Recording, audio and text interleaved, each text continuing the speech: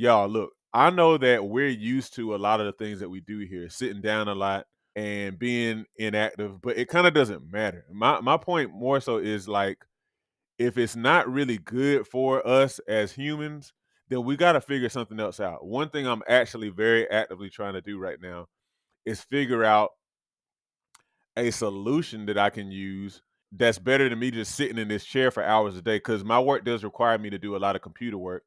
But I'm trying to figure something else out because part of the reason that you and I have to stretch so much is because of sitting in these chairs. It's shortening our hip flexors, making our abdominals weak, which actually also kind of puts a lot more stress on the hip flexors. And so it's not good for us, y'all. So, like, I'm saying that to say, pay attention to your hip flexors if you want to age well, if you want to keep your mobility up, if you want to stay um, athletic to any degree, if you want to prevent and avoid injuries and stuff like that.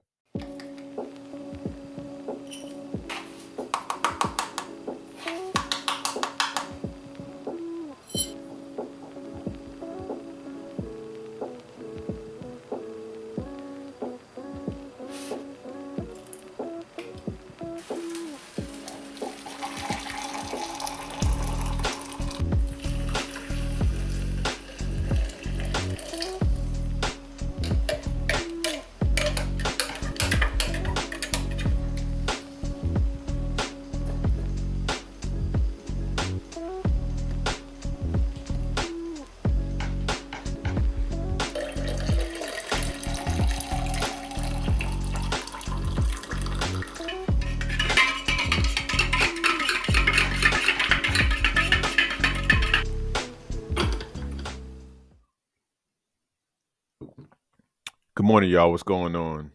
So, every day, I think I can honestly say every day I am amazed at the practicality of health, fitness, and how straightforward it is in a lot of cases to take care of yourself. So, um, I am a recreational track and field coach.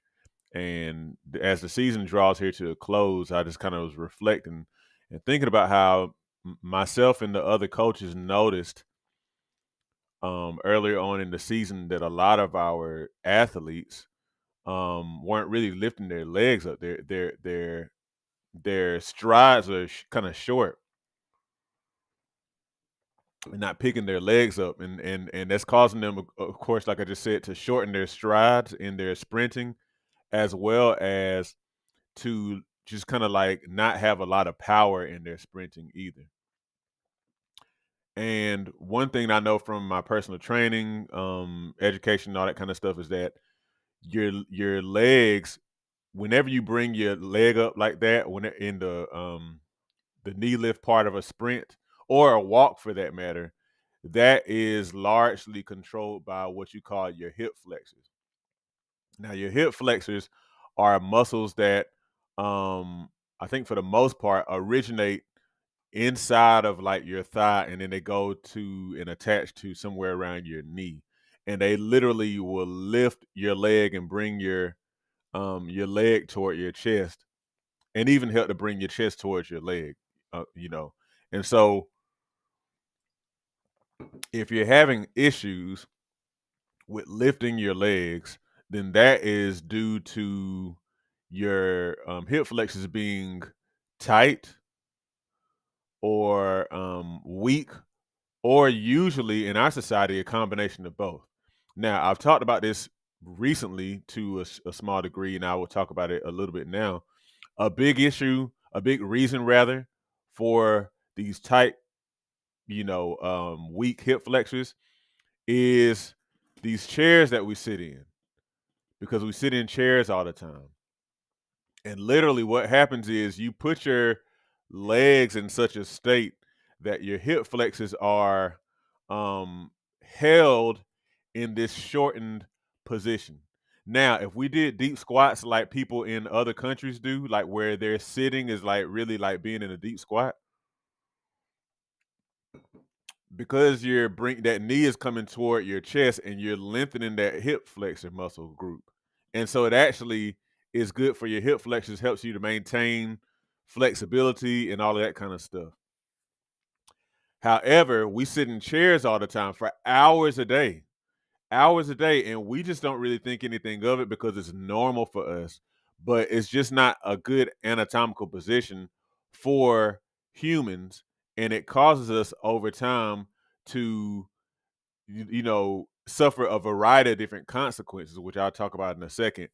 But it causes tight and weak hip flexion muscles. Again, you know, this is kind of impeding you from being able to lift your leg up, you know, strong and in a strong and flexible manner.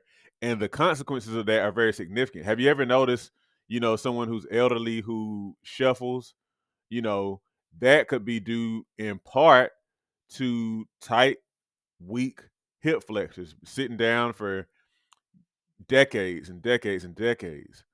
So that's one of the consequences of having tight, weak hip flexors, having a shortened gait, a shortened stride when you walk. Also, back pain. If you deal with back pain, think about this. It could be due to you sitting down too much and also not being flexible and strong enough in your hip flexors. Because what happens is with those hip flexors being attached to like inside of your hip or even to your I think your lumbar spine. Lumbar, is like your lower spine back here where it curves. Those tight muscles, like if this is your spine and this is your hip flexor, because the hip flexor is shortened, then it's kind of pulling your spine in. It's causing what's called hyperlordosis. Like it exaggerates the curvature in your lower spine, in your lumbar spine. And that also can cause your pelvis. If this is your pelvis like this, it causes your pelvis with the spine attached to tilt forward.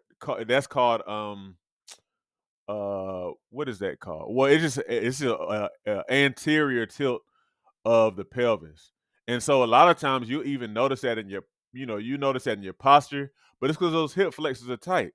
And that causes back pain because your back vertebrae are in an unnatural position.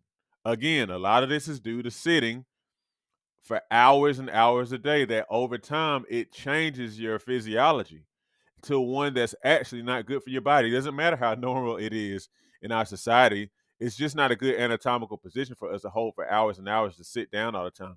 But it's also due to lack of movement, being sedentary. Okay.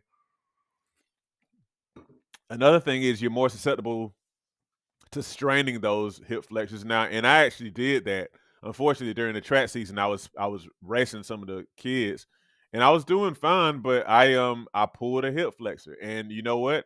Even though I stretch, and I was stretching here and there during that time, I wasn't really stretching my hip flexors, and sitting hours a day, I'm sure contributed to that. Because I've been doing that, especially since really all my life, grade school, all through college, all through my engineering career, 14 years of sitting. And then even here, I sit a lot when I'm here doing a lot of stuff I do on the computer, even though I actually do exercise quite a bit. And then finally, another thing is it's harder to stand up straight when those hip flexors are tight because you figure again, it's if these are your legs and this is your torso, the hip flexors help to bring these together, bring your torso and your legs together. So if those hip flexors are tight, it's kind of hard to like really straighten your body all the way. And so that also can be a contributor to the hunched over posture that you tend to see in people who are elderly and who are kind of having issues with moving around.